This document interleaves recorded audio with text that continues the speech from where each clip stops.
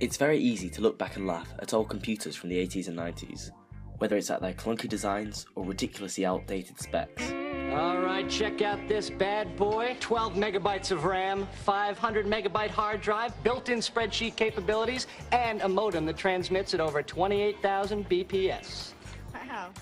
But it's important to remember that at the time, designs like these were considered cutting edge and high tech, and I guarantee that in 15 years' time or so, we will look back at the flagship devices of today and laugh at how ancient they look. I was recently fortunate enough to be able to visit the Apple Museum in Prague, which holds the largest private collection of Apple products in the world.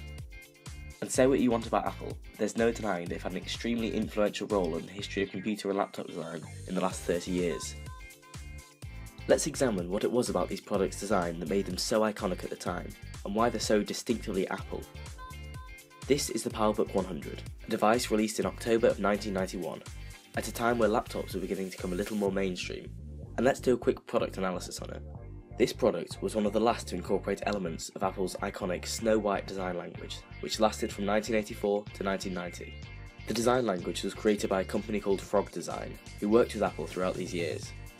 The main characteristics of this design scheme were the decorative vertical and horizontal stripes, minimal surface textures, and off-white colours.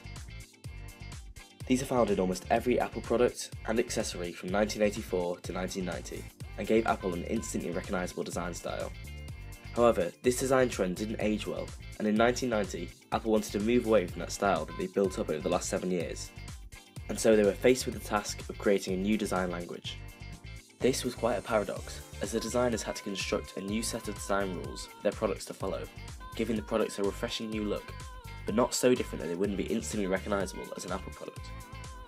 This shows a brief summary of the most important aspects of the Snow White design language.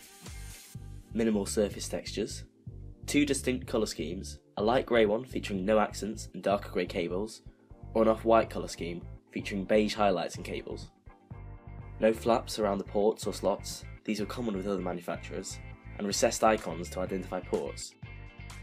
A slightly 3-dimensional Apple logo, with the now iconic multicoloured apple. A lack of any draft angles, with all internal product walls being either perpendicular or parallel to each other. This ties in with the horizontal and vertical hatching on the vents visible on most products from this era, as well as a load of technical dimensions.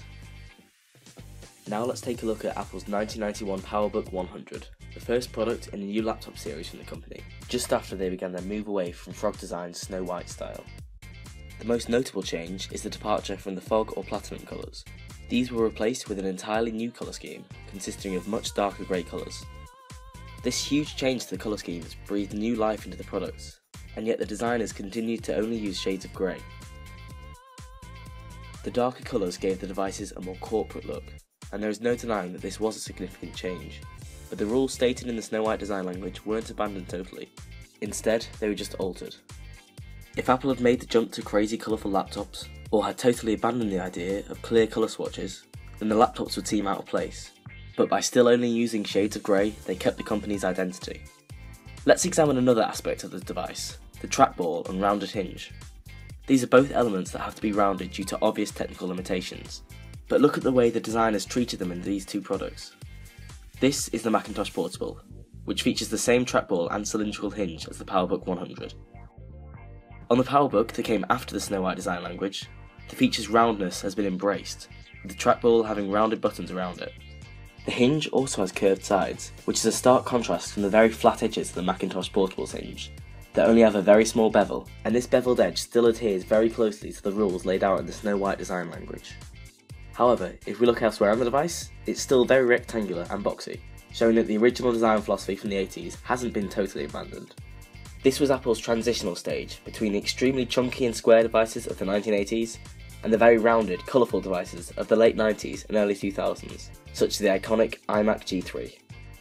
These were Apple's 3 main design styles of the last 35 years, but which is your favourite? I'm intrigued to know. And if you'd like me to make another in-depth video covering any of these design styles, then let me know in the comments.